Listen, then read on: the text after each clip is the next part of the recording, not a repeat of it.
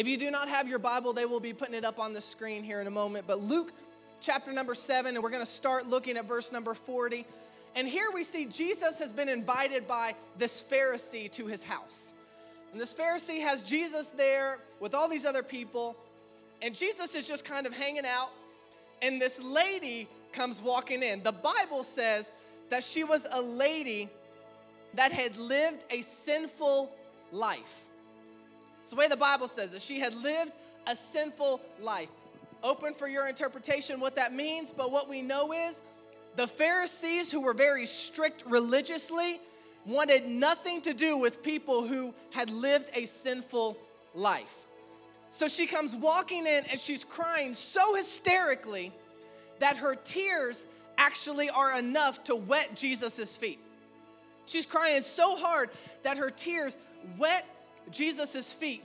And then she pours out this alabaster box of expensive perfume all over Jesus' feet, washes them with it, then uses her hair to dry his feet. And this Pharisee sees this in his home, and he's like disgusted. He sees this lady doing this, and he's disgusted by what she's doing. And the Bible says that he actually says to Jesus, if you really were who you say that you are, then you would never have let her do this. If you really were Jesus, then you never would have let this lady who is sinful come in and wash your feet with this expensive perfume. And Jesus looks at him and basically says, the opposite of that is true. Because I am Jesus, that's exactly what I'm going to allow happen.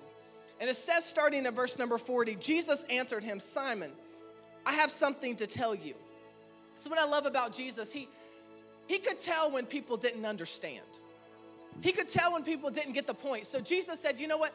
Instead of just saying, I'm just going to leave it, you're going to just be toast, whatever, he would say, okay, I want to help you understand. So Jesus would break it down into stories, into what were called parables. And that's what he does here. He says to Simon, to make a point, I have something to tell you. And Simon says, tell me, teacher.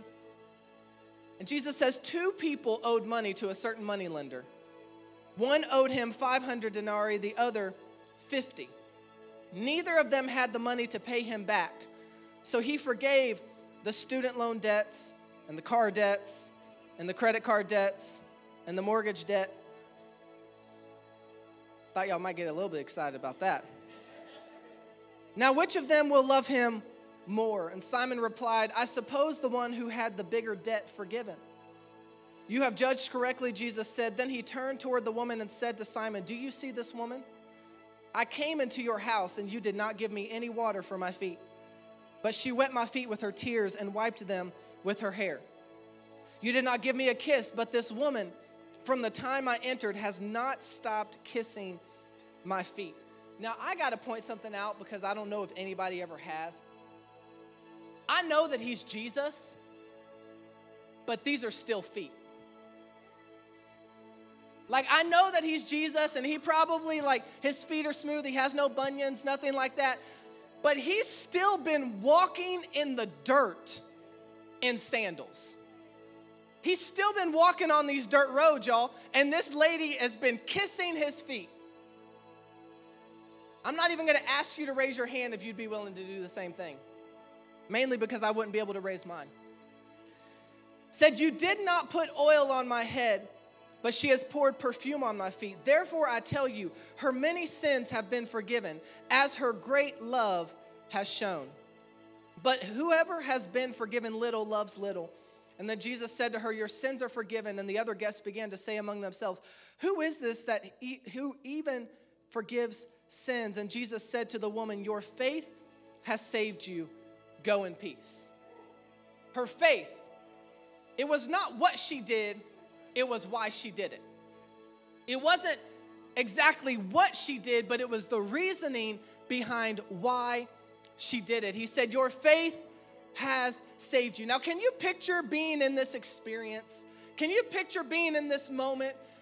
Jesus is there, and he's Jesus, and he's been invited to the Pharisee's house, and he's hanging out, and this lady comes in crying so hysterically that she wets his feet with her tears. That's how much she was crying. I don't know if you've ever had a time in your life where something just hit you so hard that you were just boo-hooing. I mean, like you couldn't stop crying. Like Judah will do this sometimes where I'm like, breathe, bro. Like he stops breathing, like, like it's this crazy cry. She's crying so much that her tears are wetting his feet in front of all these people who do not like her, who do not think she's supposed to be there, who do not think that she has any business even being in the building. She doesn't care. She goes in front of all of them. She's crying so hard at Jesus' feet. She wets his feet. She pulls out this perfume oil out of an alabaster box that's super expensive, throws it on his feet, dries them with her hair. Can you imagine this? And I don't mean like you imagine it like we just read it in the Bible. I mean, put yourself there. You're in the room. You're a fly on the wall. And this lady comes in and does all these things. Like if you're actually there, you would honestly, when she walked in, you'd be like, whoa. What's she? Hey, what was she? Is that Susie? That's Susie. Last time I saw her, she was on the street earlier today. I don't know what she thinks she's doing in this place. Like, she don't deserve to be in here. And then, oh, no, she's touching his feet. Oh, she did that. She just touched, she's kissing it. Y'all, she's kissing his feet. We knew she was crazy, right? We knew she wasn't all there. But, like, this is next level. She is kissing this stranger's feet. She don't know him. She don't know where those feet been. Kissing his feet. Now, how did she afford that box of alabaster oil? Now, I know how she afforded it, but I ain't going to say it. I'm going to let somebody else say it for me. I know how she got that. This is what it was like, and this lady comes in, and she's in this moment, and Jesus says, no, you don't understand it because you take me for granted. See, Jesus said it's not about what she did. It's about why she did it. See, when we forget why we worship, it affects how we worship. When we remember why we worship, it also affects how we worship.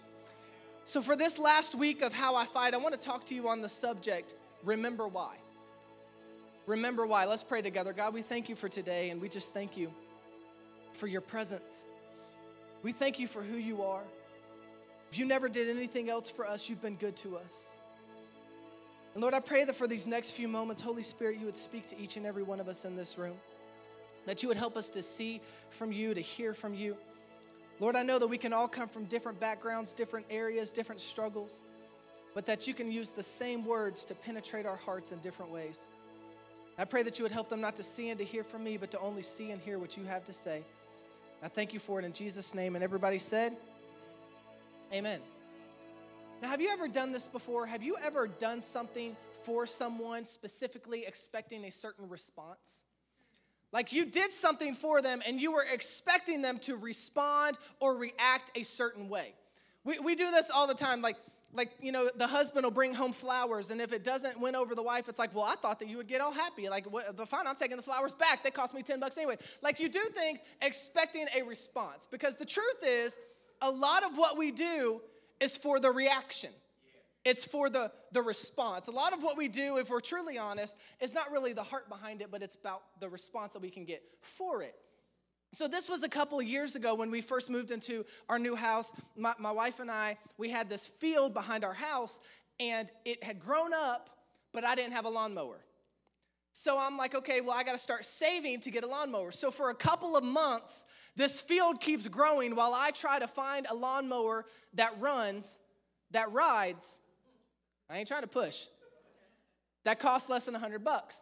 And so it took me a couple months. And then finally it got so bad I realized it wasn't going to happen. I had to break down. And I got this lawnmower. And my wife was going away to hang out with some friends for the day. They were doing some shopping for the babies or something like that. And I'm like, okay, you know what? I'm going to cut the grass today. And when she gets home, she's going to be impressed, because I'm not even going to tell her I'm going to do it. She's just going to show up at the house. She's going to see the field behind the house is all beautiful and cut. It's going to be amazing. So I go out there on the hottest day of the year, and I spent about 3 hours cutting the grass.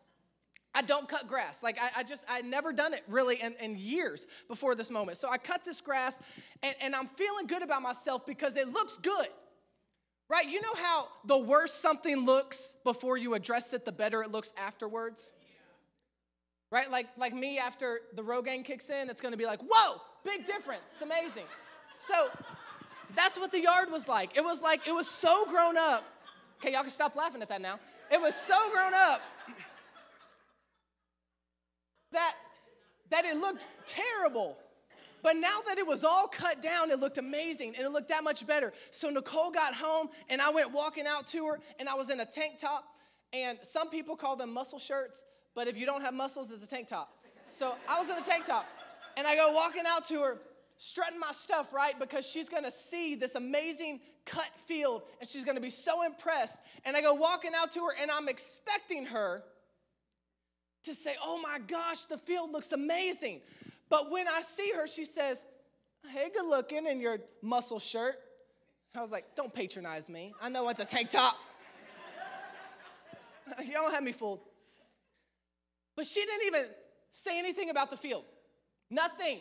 Not a word. So I said, babe, did you see the field? She looks and she's like, oh, yeah, it looks good. No, it looks great. It looks amazing. Like, this is the best thing. So I was so disappointed in her response because she's just like, it looks good. So I get quiet. That's what I do. And she's like, well, hey, what's wrong? What's bothering you? I can tell something's wrong. And I was like, you didn't even say anything about the field. I busted it cutting that field, and you didn't even see it. You didn't even care. And she said, well, I told you look good in your muscle shirt. And I was like, I got feelings. I'm not a piece of meat. I want to know that you're proud of what I did, that the field looks good. Right? Like, I was so disappointed in her response. Fast forward just a couple weeks ago, she was gone again, and I vacuumed the entire house. 3 hours vacuuming the entire house. Now, I vacuum sometimes. I don't like to vacuum, but I do it sometimes just to help out. But I'm not very good at it because I don't have the patience for it, so I'm just like, like this. But I took my time with it, and I did a good job. And she comes in the house, and she sees the marks in the carpet. Y'all know what I'm talking about? Like, it can be dirty, but if it's got lines in it, they think you did something. You just get a rake and just rake in the carpet. They're gonna think you vacuumed. So she comes in, and the first thing she says is, oh my gosh, the house looks amazing. So beautiful. You did I can't believe you vacuumed. It looks so good. It smells so good. Thank you so much. You're the best. This is awesome. And I'm just like, what happened? Because when I cut the grass, she didn't even notice it. I vacuumed the house, and it's like I'm husband of the year. Like, where was this reaction 2 years ago? No, I haven't let it go. I still remember. Where was this? But here's the thing is, like, cutting the grass is my responsibility. That's what I do. Like, I cut the grass. Like, we've talked about we're a team. So if something's lacking, the other one will pick it up. It's not like, oh, you got to do that. But I cut the grass because I don't want her to cut the grass. It's my deal. That's just what I do. If you like to cut the grass and you're a lady, that's perfectly fine. I just like to cut the grass for her. That's just our thing. She likes to vacuum in the house. I don't vacuum. So the fact that I cut the grass was not that big of a deal to her because I was supposed to do it anyways. But when I vacuumed, which is something I'm not really even supposed to do, it blew her mind and she appreciated it more. Because it was something I did not have to do, it meant more to her and it affected her response.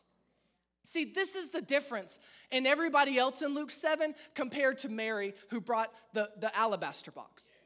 And it's the difference with the way a lot of us respond to Jesus. If we're honest, some of us take the love and the grace of Jesus for granted as if he had to do it. Mary came in bawling her eyes out because she knew that Jesus didn't have to do any of it. She knew. Jesus said, I'm in the same room with the same people, everybody else. But everybody else expected me to do it. Mary appreciated it. See, the first thing I need you to see today is that there was an equal investment, but an unequal return. Jesus had done the same thing for everybody in the room. He was headed to the same cross for everybody in the room. He was giving his life for everybody in the room. And Mary was the only one. Jesus says, I'm doing the same thing for everybody else. But Mary is the only one who actually showed appreciation for it. Everybody else was taking it for granted. And he tells it in a parable like this. He said in verse 42, neither of them had money to pay him back. So he forgave the debts of both. Now, which of them will love him more? Both of them had debts forgiven, but both of them did not love him equally. Both of them had experienced the same thing, and it happens so easily. It happens so easily. We get so caught up in how bad everybody else needs Jesus. We get so caught up in how bad everybody else is, and how messed up everybody else is, and the mistakes that everybody else has made. And we get so wrapped up in talking about how everybody else needs the grace of Jesus that we forget we need grace too. We get so caught up in talking about all the things that everybody else has done and how they need Jesus so much that we forget we need Jesus too. We need Jesus just as much as the next person. Jesus said, he said, it's not just what I did for her, I've done it for everyone. But this is why it's so easy for us to judge people instead of love people. Because we look at other people and we see their messed up life and we feel like they're worse than we are. But the truth is, we're all messed up. We all have issues. None of us have it 100% together. The reality is, if you don't need grace, if you don't need mercy, if you don't need forgiveness, then congratulations, you're Jesus. And the last time I checked, none of us were able to walk on water. I've seen some videos of people trying. I haven't seen anybody that's able to walk on water because nobody's Jesus.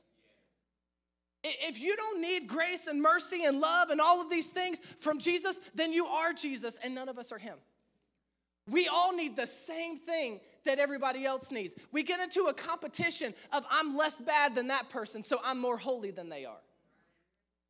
I'm less bad than that person, so I deserve to be closer to Jesus than they do. No, Jesus said, I'm for everyone. Everyone. Because in case you forgot, you had a debt that's been paid. You had something that was stuck with you that you couldn't pay, that you couldn't afford. No matter how much money you made, you could win 6 lotteries. You still can't pay it back. But God still loved you enough to sacrifice his life for you, just like he did the woman down the street. It's the same grace. It's the same mercy for everyone. Jesus said, I'm in a room full of people that take me for granted. I'm in a room full of people that do not understand who I am and why I've done what I've done and why I do what I do and what I'm going to do. Romans 3:23, it says, all have sinned. All have sinned and fallen short of the glory of God. It's not a competition.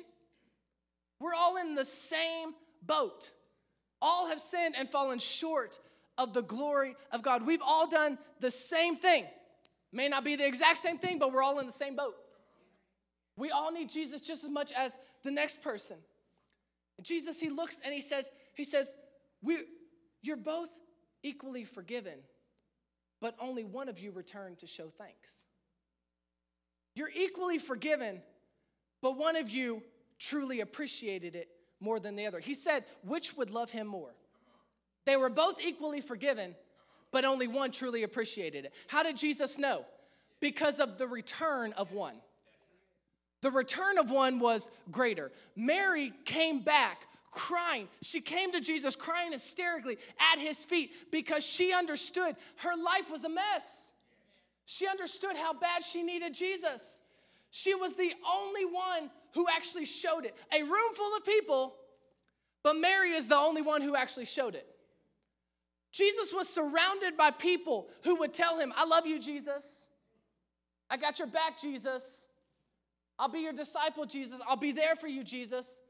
I'm thankful for you, Jesus. But Mary was the only one who actually showed it. She was the only one who was willing to come and to say, you know what, I gotta return. I gotta return on the investment that you've brought to me. I gotta come and I've gotta worship at your feet with everything that I've got. Because I know that without you, I am nothing. I know that without you, I am nothing. And Mary came back and she offered the most valuable thing that she possibly could. Laid it at Jesus' feet. And you think that I'm talking about the oil, but I'm not. You think I'm talking about the perfume, but I'm not. I'm talking about her pride. The pride that she had to lay down to come into a room full of people who hated her guts, who did not think she deserved to be there, who did not think she was worthy, who judged her, who talked about her. She came in front of all of them and she said, all of you are right. I don't care. I got to get to Jesus. What you said about me is true, but I don't care. I got to get to Jesus. Because guess what? You can talk about me all day, but you can't fix my problems. You can say what you want all day, but you can't make my issues go away. So I've got to do what I got to do. I got to lay my pride down and get to the only one who can solve this issue called myself. And she came to Jesus. And some of us, the only thing that is holding us back from truly laying everything at the feet of Jesus is our pride. Some of us, the only thing that is holding us back from true, total surrender to Jesus is our pride. Because we're afraid of what everybody else is going to think. Or because we think that we're going to figure it out on our own. Or we think we don't even need to. I prayed the sinner's prayer. I asked for forgiveness. Now I'm good. Now I'm golden. And Jesus says, no, every day you need me. Every day. Every day. We used to sing this song, I need thee, oh, I need thee. Every hour I need thee. But nowadays we feel like we've done one thing. If I come to church once a month, then I've paid my due and I can do whatever I want for the rest of the month. And Jesus says, no, you need me every day. It's not about what we do once or twice. It's about what we do consistently. Consistently. Consistently saying, Jesus, without you, I am nothing. Without you, I don't even know how I'd be here today. I don't even know how I would make it, how I could keep going. This lady, she comes to him and she says, Jesus, I've got to lay down at your feet. I've got to wash your feet because my life is a mess. And I'm losing this battle called life. I'm losing it, and it's not lost on me. I understand. I'm losing this battle called life, but Jesus changed everything. And that's why she praised the way that she praised. This is why you cannot judge people for praising the way that they praise. You cannot judge people for worshiping the way that they worship. You don't know what they've been through. You don't know about the time that they were laying on their bedroom floor at 2 o'clock in the morning, crying out, not knowing who they were crying out to, but they knew they needed something different in their life. And Jesus loved them enough to meet them in that point. That's why they praise the way they do. We judge people for praising crazy ways or quiet ways or whatever ways they want to praise. Let them do them because they are thankful in their life for what God's done and they're reflecting that in their praise. You can't judge somebody for worshiping the way that, there's no such thing as worshiping too quiet. No such thing as worshiping too loud. No such thing as worshiping too crazy, too timid. You worship the way that you worship as long as you're worshiping him. That's all that matters. You can't judge people for praising the way that they praise. You don't know what they've been through. You don't know their story. You don't know why they're so excited about Jesus. You don't know why they're so thankful about Jesus. You don't know why they can't step into the building without just crying under the presence of God because they remember when everyone told them that nobody loved them and then they found out Jesus did. You don't know the story. So we can't be judging people for praising the way that they praise and doing what they do. And don't miss this. Mary was in a room full of people. A room full of people, kind of like this. Except they weren't in a service. They were just hanging out with Jesus. She's in a room full of people. But she's the only one who truly acknowledged Jesus. She's the only one. Everybody else in the room was totally aware of what was going on. But they were painfully unaware of Jesus being in the room. Next thing I need you to see is they were painfully unaware. There was an unequal return, but then they were painfully unaware. It said in verse 44, then he turned toward the woman and said to Simon, do you see this woman? I came into your house. You did not give me any water for my feet, but she wet my feet with her tears and wiped them with her hair. I came into your house, and you did not give me any water for my feet. They all had access to the same thing. But only Mary seized the moment. Jesus was in the room with all of them, but Mary was the only one who understood the awe of the moment. Mary was the only one who understood the importance of the moment. I'll put it to you like this. Everybody else was so focused on what they could get from Jesus. Mary was focused on the worship she could bring to Jesus. Everybody else was so focused. And many of us, myself included, are guilty of the same thing. We think so much more about what we can get from Jesus than how we can worship Jesus. We think so much, we spend so much more time thinking about what we can get from Jesus than we do worshiping Jesus. It's like, Jesus, I need you to do this. I need you to do that. While you're at that, I need you to also do this. Now, I know this is on the same day. I know your calendar's kind of busy, right? Because, like, we're believing for some great things. So I need you to, I don't know if you can you do two things on the same day, Jesus? Like, if you could do that, that'd be great. If not, I might not be at church on Sunday, but it's okay. I'll catch you back on the next Sunday. Once you get back on my level of doing what I need you to do. And it's quiet because everybody knows it's true. Spend so much more time thinking about what can I get from Jesus instead of the worship that we can bring Jesus. And we're painfully unaware of his presence. We're painfully unaware. Don't get so obsessed with the gift that you miss out on the giver. Don't get so obsessed with the gift that you want to receive that you overlook the one who's actually bringing the gift in the first place. We went to a party, a birthday party, a 1-year-old birthday party, my favorite thing. And we gave a gift. And I apparently had stepped out of the room when the gift was open. And so I came back in, I was like, they were like done opening gifts. I was like, hey, babe, they didn't open our gift. She was like, yeah, they did. I was like, nobody told me thank you. I was just saying, like, because when you give a gift, you don't want somebody getting so focused on the gift that they forget about the giver. Let me give you another example. Christmas morning, Judah's 1-year-old. He don't know any better. But it's Christmas morning, and we had this little fake drum set out in front of the Christmas tree. And he comes running out all excited and runs right past me, starts playing the drums. I'm like, your budget for next Christmas has gone down the drain, son. You have no budget anymore. Runs right past me straight to the gift. Now, he's 1, he knows no better, but what I'm saying is a lot of times we do the same thing. We pray and we cry out and we spend months and we get prayer chains going. I mean, we're calling the church. We're getting people plugged in. We're getting all these people praying for the same thing. God finally does it. We run straight to what he brought our way and completely forget to thank him. We go online and we post about what we got and completely forget to say, look what God has done. Look what Jesus has done. Without him, this isn't possible. We get so obsessed with the gift that we forget the giver. And it's affecting how we worship because we're focused on the wrong things. And we're painfully unaware of his presence. For some of us, we used to worship so extravagantly. Extravagant, I don't know what that was, but it was extravagant. So extravagantly. But then somewhere along the line, we forgot. Somewhere along the line, we forgot. And it affects our levels of worship. Some of us have different levels of worship. Like we can come in on a Sunday when we got a raise on our job. It's like, there's power in the name of Jesus to break every chain. Hi!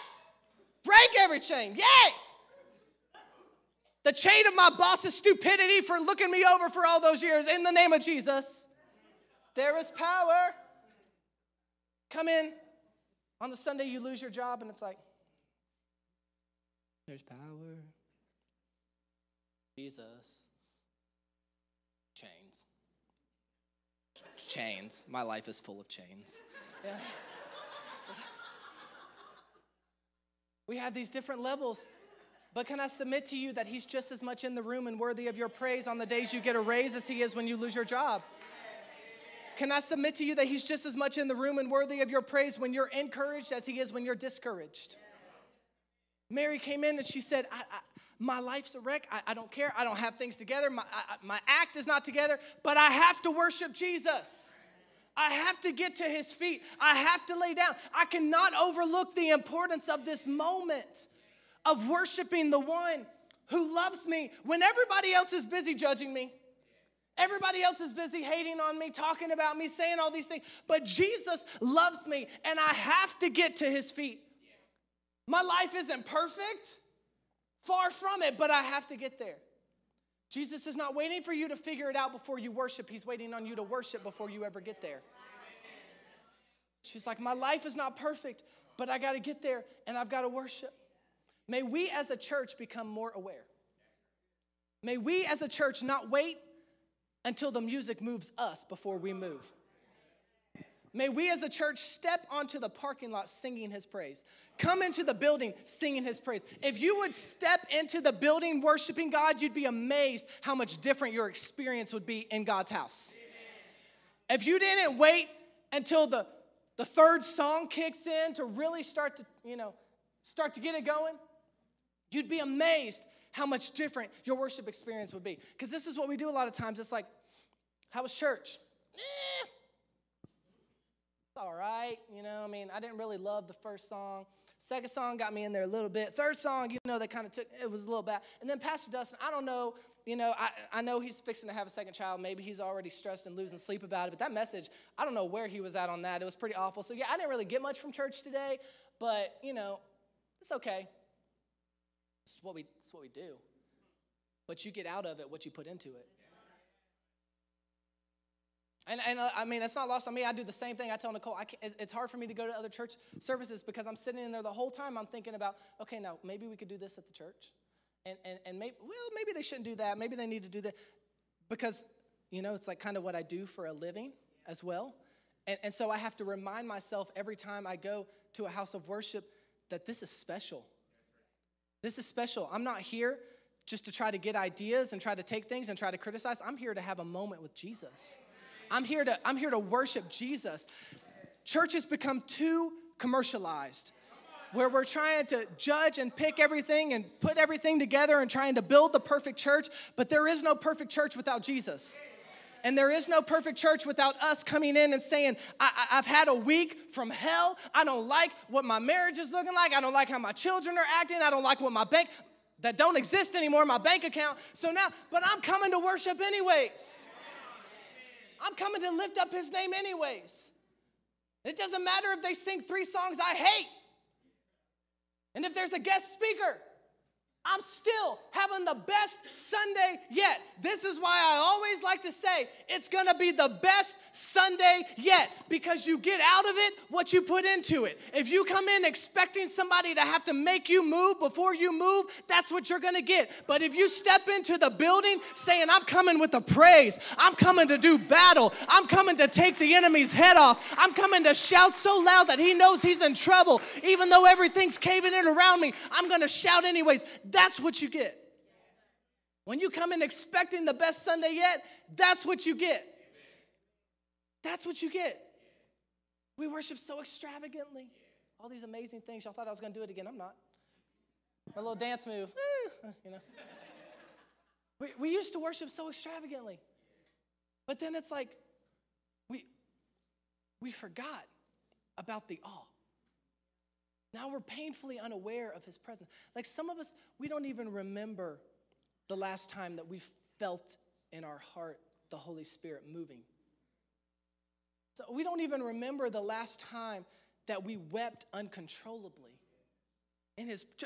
No explanation. Why are you crying? I don't know. Just so thankful. God is so good. Yeah, but your marriage is falling apart. But God is so good. Yeah, but you just had to, company just got bankrupt. But God is so good. It's just his presence because of who he is. Not because of what he's done. See, you're getting it messed up. It's not about what he's done or what he's doing. It's about who he is. Where we just wept under the goodness of God. Where we just wept uncontrollably because of who he is. Where we said, God, it doesn't matter what you do or what you don't do. but I'm going to worship you. Where we don't come to church just to try to see what we can get out of it, but where we are so excited to come to church just to worship together. Just to lift up his name because of who he is. Why do I worship? Not because of what I want him to do for me. That's manipulation. Make sure that you're not manipulating God. Make sure that you are worshiping God. Nobody wants to be manipulated. My worship is not a manipulation tool. My worship is an act of worship. Say, God, if you never did another thing, just thankful for who you are. You can tell that you've become painfully aware when you stop telling other people about it. Because when you're amazed by something, when you're in awe of something, you can't help but tell other people about it. Stranger Things, season 3, just came out on Netflix this week. Some of y'all are like, I don't even know what that is. It's okay. It's on Netflix. That's all you need to know. And it's like, I found myself, I hadn't even watched it yet. And all I've been talking about is Stranger Things. And God's like, yo, hey, here I am. Because like, we get so caught up. When was the last time that the first thing you told somebody about was Jesus instead of your favorite Netflix show to binge? When was the last time that you were in so much awe that you just couldn't have a conversation? I'm not saying you run with the Bible and hit somebody in the head. I'm just saying, when was the last time? Do people do that? No. But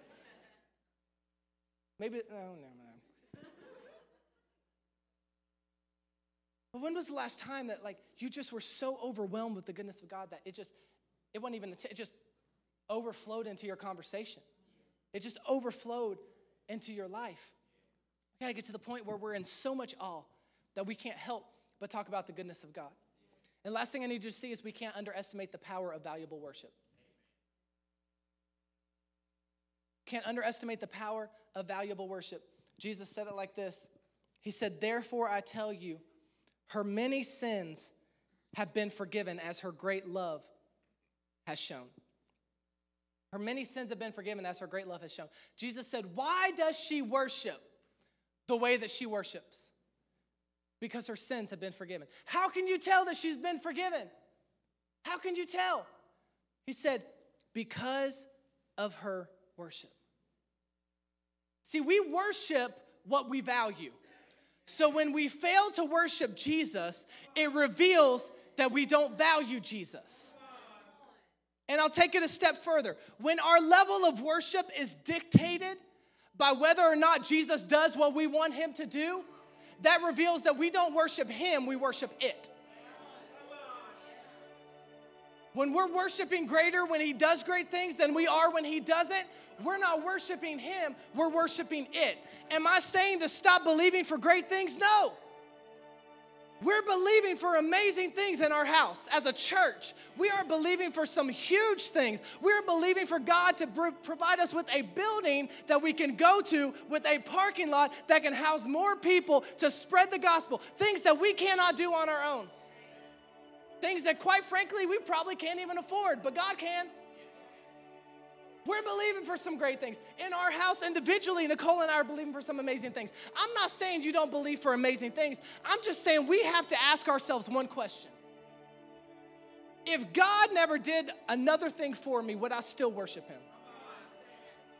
If God never moved another mountain, if he never won another battle, if he never killed another devil, if he never did another thing for me, would I still worship him?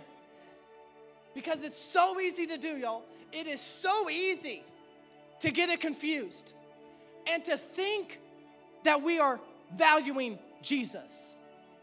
To think that we value the source, when in reality we value the resource. It is so easy to think that we have our hands lifted high in worship because we're worshiping him, but we're really worshiping the house he just gave us. And if we get foreclosed on, then he's no longer worthy of worship. And this is why a lot of us get into struggles, because when the battle comes, when the attack comes, we stop worshiping. If we ever got a foreclosure notice, you know what I would do? God, I worship you. God, I thank you. I don't know I don't know how it's going to be handled. I don't know what you're going to do. I don't know the answer. I don't know the solution. But God, I thank you that you allowed us to be here as long as we have. God, you didn't have to let us have 2 months in this house. You didn't have to let us have this car for a year. God, we thank you for what you've done. We worship you. And if you will worship him in those moments, if you will worship him throughout, you'll be amazed to see the miracles that God can still do. When the enemy's trying to tell you that it's over and that it's foreclosed and that it's closed and that it's canceled and there's no chance, if you'll continue to worship him, God will show up in the midnight hour. God will show up when everybody else said it can't happen. God will show up when everybody else told you it was over. But you've got to worship him because of who he is. Why do I worship? I worship him because he loved me enough to send Jesus. If he didn't do another thing for me, the fact that he loved me enough to send his son down on this earth to die, to rise again for me, worthy of all my worship. All my worship. Why do I worship the way that I worship? If we can answer the why, then it can affect the what. If we can answer why we do what we do, then it'll affect what God is able to do.